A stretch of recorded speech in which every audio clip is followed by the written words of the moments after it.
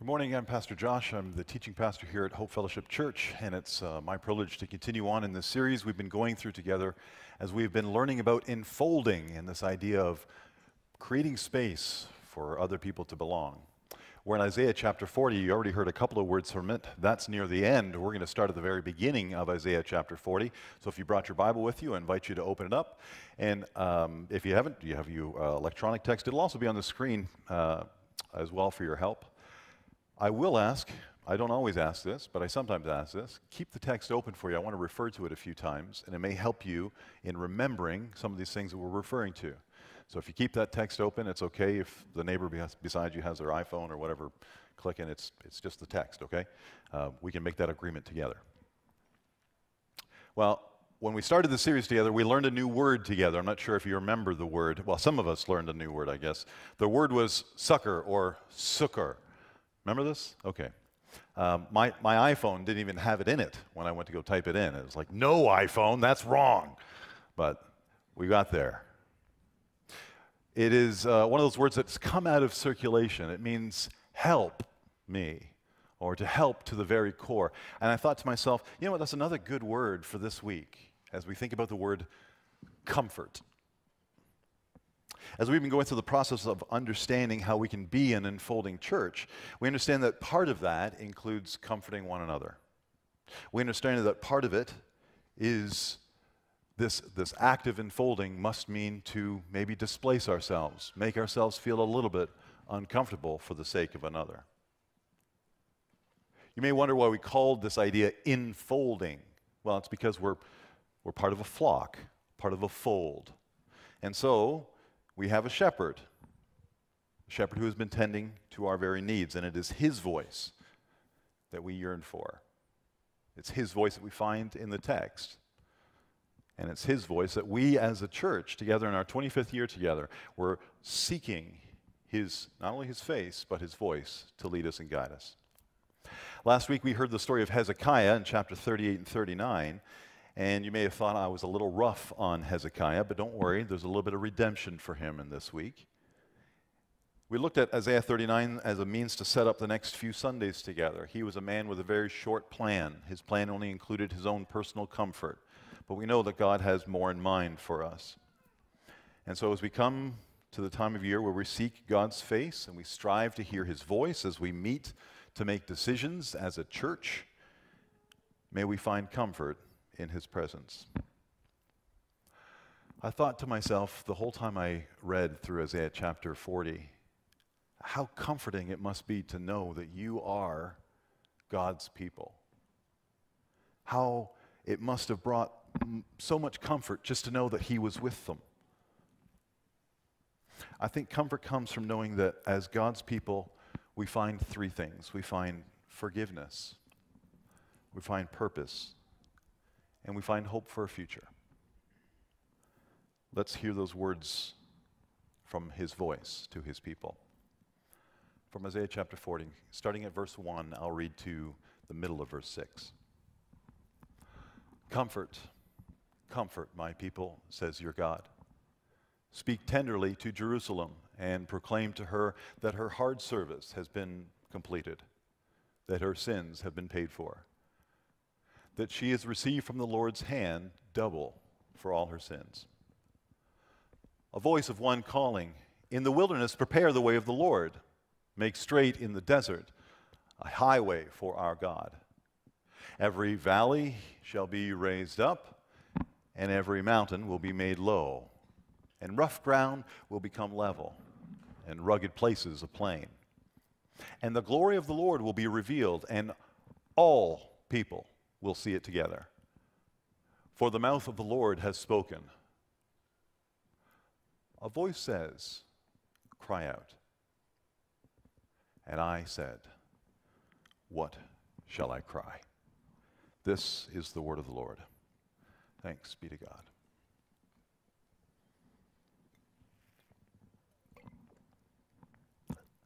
Is there any more uncomfortable or any less comfortable a place to be than a dentist chair? Well, maybe if you were sat in an emergency exit on a new Boeing flight, but that may just be temporary. I mean it though. Who loves going to the dentist? I found someone this week. Pastor Nicole and I had a discussion this week about going to the dentist, and I discovered that about her. And it is about the least comforting situation I can imagine for myself. For you, I'm not sure if it's a rock in your shoe, an awkward joke told by a colleague, watching Michael Scott at Dunder Mifflin, or starchy sheets, just in that hotel that you happen to stumble upon. I think comfort, it comes in a variety of forms. But I don't think that God is referring to thread count. I don't find the process of change or even decision making altogether comfortable. I sometimes need a warning or an invitation, a prompt, a reminder that everything will be okay. You see, Hezekiah was worried about past mistakes, I think. I think we all can get there. I think Israel is there. They find themselves, if you remember last week, between the Assyrians, who are pressing on one side, and the Babylonians, who have just come for a friendly visit. Both really want to overtake them. They have been unfaithful, and God is reminding them that He is their God. Are you comfortable? You at home? Remember in COVID, you could just have, first church of the bed sheets or what have you, and, or second, church of the futon or what have you, and it was really comfortable. It was a totally different level of comfort. I've heard that the real problem with this generation is not the lack of things to make life easier, but it is the lack of difficulty. One famous worship leader has said that our idol today is comfort.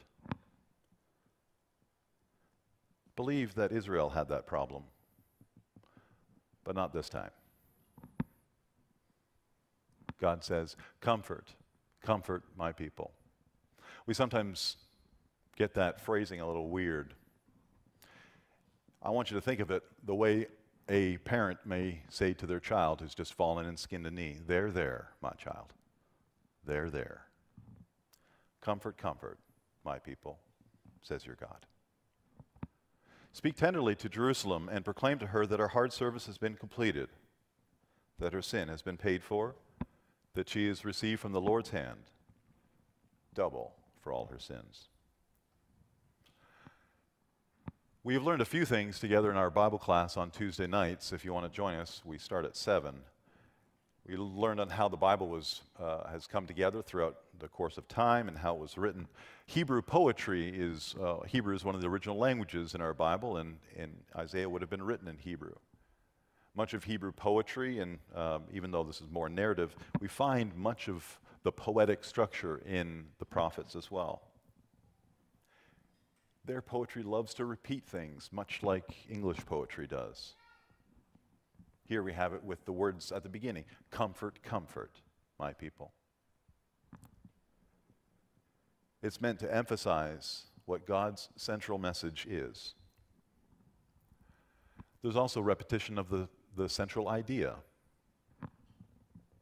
You'll notice the first line and the second line are similar. That's something else we find in Hebrew poetry. One line is repeated, and a very similar idea is kind of expounded upon or maybe emphasized. And we see that in a couple of examples here. Comfort my people, speak tenderly to Jerusalem. Also, her hard service has been completed. Her sins have been paid for, and she has received double for all her sins. It's been repeated for their emphasis. We need to be reminded, especially as we look back, it's difficult to find comfort in our past. Yahweh knows this. And the first thing that God needs to address with His people is this gap that exists between them. It's the gap of their sin. God is holy, and as a people, we are not. And we find ourselves with this large gap between us and God, and only He has the power to make up the difference. That word comfort in Hebrew is a pretty loaded word. It's given us a lot of trouble over the years. If you go to Exodus chapter 32 or even the book of Jonah, we've translated it relented. Even God changed his mind. We don't know what to do sometimes with this word, the idea that God changes his mind. But to our text, it gives us comfort because what it means is God has changed his mind about our fate, that our sin is no longer to be held against us. It was to be through the prophets and the kings that the law of God's presence was known. And Hezekiah, he was actually a king that helped to bring Israel out of some of these adulterous ways. If you look back as to what the double portion was required for, it was usually for sins of idolatry. If you were an idolater, you not only had to pay for your sins once, but you paid for them twice. Even their kings were not perfect, as we discovered last week. But there was always a desire for the king to come, as was the custom in the ancient Near East. There was a great comfort in knowing that you were a part of a kingdom. Yeah, you paid taxes and you showed fealty and submitted to some higher authority, but you had the benefits of belonging. It came with the benefits of protection. And God is gracious to Israel by reminding them that there's forgiveness for their sin that's already prepared, but also that he is their king. The text continues, the voice of one calling, "In the wilderness, prepare the way of the Lord." And it repeats, "Make straight in the desert a highway for our God. Every valley shall be raised up, every mountain, hill made low. The rough ground shall be made level, the rugged places a plain." You see the repetition again? The second place of real comfort is in the present king, is in the presence of God, knowing that they've prepared a place for him to be. As the wilderness is made less wild and straight paths are made through desert roads, we find that the truth of God and the presence of God is active. As we, his people, find great comfort in knowing that he is there. Last week we celebrated Pentecost, the time of a great comforter who is now with us. You see, we have the past and speaking in the present of the current work that is required for Israel to do. But there's also a future hope, as verse 5 says, "And the glory of the Lord will be revealed, and all the people will see it together." All the people. The future promises for the people of God come from God himself. The mouth of the Lord has spoken. The Lord himself has spoken. And we find future comfort. For myself, I find that there are at least three places that I can find myself rather uncomfortable when I look at my life. I believe that the text gives us the same guidance, actually. I become uncomfortable when I look at my past and I see mistakes and I hear words that I wish that I could have pulled back into my mouth and hurt feelings that I wish I could have comforted. I realize even now, currently, as I look at my present state is so filled with busyness that it's easy to distract me from what can give me comfort, and have been placated or become complacent. And instead of making roads or leveling mountains, we find ourselves busy with other tasks. And there are some days when I wake up and I look to my future and I grow increasingly worried about my ability to remain faithful to all that God is calling me to do. And when I look at a text like this, I am reminded that God speaks to our past, is here with us in our present, and makes promises of a future hope. I believe it's for this very reason that God put this on our hearts as we, as a prayer team, met a couple of months ago. Some of you received a text message from me probably 6 or 8 weeks ago, asking you to pray for and pray over Isaiah 40 and for you to share some reflections. Those reflections are going to come out over the next few weeks because we are His people. This little series of unfolding messages is not coming from Isaiah. It's God, our King, who's drawing us together, giving us the work of leveling the highways. And we all have a need to know that despite our past failures, that God is with us now, and we have hope for a future. You see, my dental past was fraught with dismay. I realized as I looked, I could not find any comfort just turning to myself. I had to turn to my community to find some comfort in my dental experiences. So this past week, as I sat in a chair, I decided to do that. I decided to expand my understanding of the dental community. I opened up about how uncomfortable I was about the whole process, about sitting in a chair. Actually, I had a little bit of trauma, and the last one experience, I had some dentist poking needles in my face, and for months it didn't wear off, and I was so worried about my ability to do my job or to be a public speaker or anything like that. It was, I developed a lisp, and for me, it was detrimental. With that fear, I opened up, and this trainee who was new to the scene, she joined right in. She says, "Oh, I hate going to the dentist." I thought, oh man, that's not going to go so well.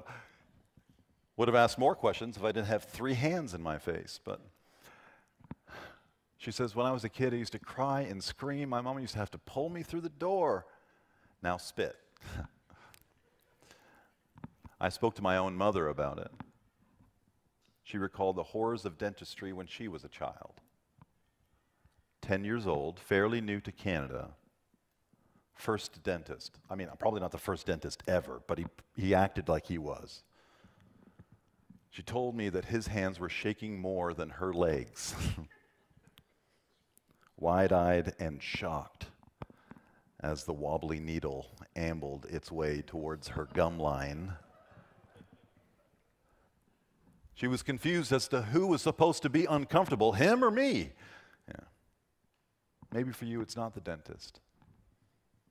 Maybe it's a crowded space. Maybe it's just being alone. Maybe it's the lonely place of feeling like you are under no one's jurisdiction, and therefore no one is coming to visit. That there is no king, no one's coming. There's no friend to stop by, no need to make mountains low or to make pathways to our door. Don't worry about mowing the lawn or shoveling the snow at the front because no one's coming anyways. But see, the church has become a home for comfort. But not the kind of comfort you get from fleece-lined slippers or silk sheets. It's not the kind of comfort that comes with extra zeros in a bank account or a week of extra vacation time. We have a need to comfort and still our very soul, our heart. And that's precisely what this text means. Speak to their heart. The image here of the Hebrew is of a God who's whispering in such a way that you hear it at a depth that can only be described as soul deep. If we have a need for comfort, and in this life and in this death, this comfort does not come from within. Jesus spoke of this kind of comfort. It's probably not the same comfort we have in mind. And as we explore chapter 40 a little bit further over these next couple of weeks, we'll start to understand what our job actually is, what our posture actually is. You saw it at verse 6. It's a posture of curiosity, of imploring God What shall I cry? One thing I would like you to notice about all three of those, movements throughout the text, the past and forgiveness, the present and work, the submission that's required, and the future and the awe that comes with the hope, is that the banner behind me demonstrates the perfect posture for all three. We find the posture of one who seeks forgiveness in one who's submitting themselves before God. We find the one who's kneeling before the king with dirty hands as the level ground is laid out before him. And we see those of us who remember the words in Revelation as we behold his glory and cannot help but fall to our knees, proskuneo, in worship. This posture of humility and discernment is precisely where we find ourselves as a church in our 25th anniversary, our 25th year. We are looking forward to a future that includes all that God is going to do. And we anticipate the future because of all that God has already done. The comfort that Israel has, Israel's comfort is that their sins are forgiven. What God is saying is that their sins are paid for, even the most egregious one, and we can have the same assurance in Jesus Christ. We're about to sing it in a moment, but in the Catechism written about 500 years ago, it asks, what is your only comfort in life and in death? And our only comfort is that we are not our own, but we belong, body and soul, to our faithful Savior, Jesus Christ, who paid for all of our sins so we didn't have to. It reminds us of our place before God, and we can be assured of that salvation. And in response, we have opportunity to serve and allow other people to see the pathway for the King. And what will be the results? All people will see it together. Do you see that in verse 5? All people. Who? All people. They will what? They will see it together. The glory of the Lord. This work is not an exaggeration. It's not figurative. I know I've talked about poetry a little bit here, but this isn't figurative. It's literal. When a king would come, they would decide on the roads, and people would bandy together to make sure that the roads were prepared, that the pathways were available, that they were not rough, that they were smooth, because they wanted the king to come. In order to be part of a kingdom, they needed to be ruled by a king. And they encouraged the king to come and visit, and a road was the only way to ensure that the king would come often. Let us make that our prayer, that we make straight pathways for King Jesus to come to Curtis. The work that we are doing in this next year, just because our fiscal year happens to start in July, that we happen to move to this corporate worship, to a time of corporate discernment. So we have this time of worship together, and we move into this meeting where we continue in our worship. We continue in our meeting as God meets with his people. It will be a time for different kinds of worship, where we decide some things about the future, or where we believe God is leading us in the future. For we want to see his glory, not for our benefit, but for his. We've been doing this work of enfolding people over these last couple of months, and we know that God is going to continue to use these people, because he uses all people to bring about his kingdom. Do you want to find comfort? I mean, like real comfort. The kind of comfort that rests with you even in the dentist chair. Because I don't know about you, but it is in those moments when I am most afraid, when I am ashamed and when I am unsure of the promises of God, that I strain to find that peace. What can give me comfort when I am so alone? Well, I found while I was wearing those undersized sunglasses, staring up at the TV mounted in the ceiling, cool idea,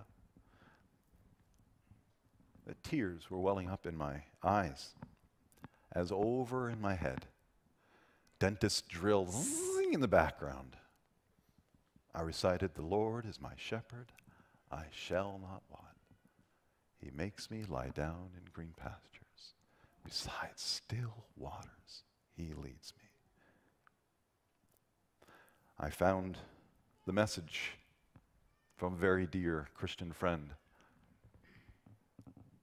May the grace of Christ, may the peace of Christ comfort you. That's the first thing I heard or read as I came out of my appointment. There's not many places that I find less comfortable than the dentist chair. But for those of you who spend time in maybe hospital this year, maybe a hospital bed is what comes to your mind. Or an empty dining room table. But friends, remember that you are now, that we are now, his people. Your sins have been paid for, no matter the size. The invitation for you to join in the work is already in the mail. And the promise of what is to come, you will get to see. I'd always heard these words and remembered Isaiah chapter 40 is starting, "Comfort, comfort now, my people." I think Pastor Nicole and I decided that it was some hymn writer who put it in to make it easier for the choir to sing. I have entitled the sermon, "Now, my people." One, in hopes that you're reminded that the comfort that is promised from God that easily eludes us is there and always has been. But more so that you recognize that we are now his people. And Christ has come so that he may be with us. And that is comfort. He forgives our past so that we can move forward. And that is comfort. He promises a future where all people may be his people. That is comfort. And it's worth the effort to make a road for a king like that. Because our only comfort in life and in death is that we are not our own, but we belong to our faithful Savior, body and soul. Let us pray. Heavenly Father, we thank you for your presence with us already. We thank you for your faithfulness and your promises, that even as we got to this place, we might have been weighed down by thoughts or ideas or worries or shame or guilt, that you already had the promise for us that those are forgiven, that we can find comfort here. Thank you, Lord, that in the midst of our sin, you changed your mind. That in the midst of your holiness, that it would have been easy, Lord, for you to walk away. But you loved us so much that you sent us your Son. We thank you, Lord, that we may find our hope in you, our everlasting God. Be with us now, we pray. In Jesus' name, amen.